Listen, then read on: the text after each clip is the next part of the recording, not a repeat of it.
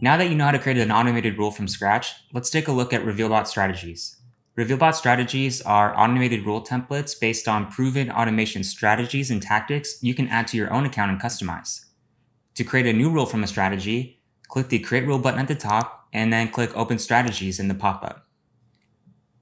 You can also click Strategies in the sidebar in the Automated Rules section. On the Strategies page, you'll find the home of all the Revealbot strategies. You can filter by ad platform at the top and by categories, actions, and items in the sidebar. There are several kinds of strategies to choose from. There are some to help you get started with automated rules, like our Quick Start strategies, strategies to make your ad spend more effective, advanced strategies to completely handle your bid management, and more. For now, let's take a look at the Quick Start strategy. There are two to choose from: return on ad spend based and customer acquisition cost based. If you're running campaigns for an e-commerce company and pulling revenue into your Facebook Ads Manager, you'll most likely want to use ROAS based. Opening it up, you'll see a description of the strategy and the automated rules that it uses. Then you can click on one of the rules and you'll get more detailed information about what each rule does, how best to use it, and a preview image of what the rule will look like in Revealbot. You can change your business type by clicking one of the tabs, and it will then change the metrics used in the automated rules to best suit your business. For example, if we click Mobile App, you'll see the metrics Purchases and Purchase ROAS change to Mobile App Purchases and Mobile App Purchase ROAS. Once you've decided you want to use a strategy, simply click the Create Rules button to add to your account. It will create a draft of the rules, which you can edit and customize before setting live. Let's add this Quick Start strategy to our account to see how it works.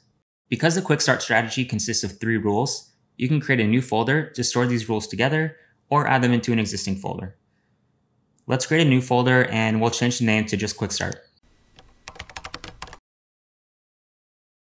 Once it's created, we'll see our newly created folder with the 3 rules inside set as drafts. Before turning them all on, I recommend going into each one and set exactly what you want your rule to apply to, verify the rule still makes sense for your specific campaigns, and make any edits as necessary. For example, let's go into the increased budget rule. Let's select that we want this rule to apply to all active ad sets.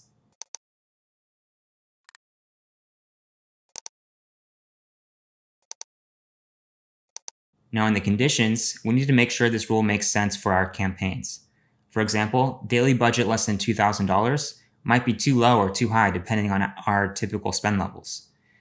This amount should be the maximum spend you'd want any ad set to have.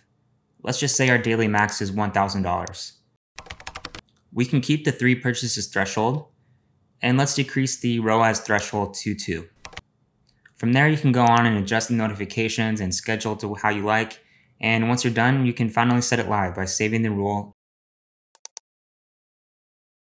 and then turning it on. Now you can follow the same exact process for the other 2 remaining rules, and in no time you'll be using a proven automation strategy to help you scale your campaigns profitably. In the next lesson, we're going to look at automated rule logs to learn how to diagnose errors with our automated rules.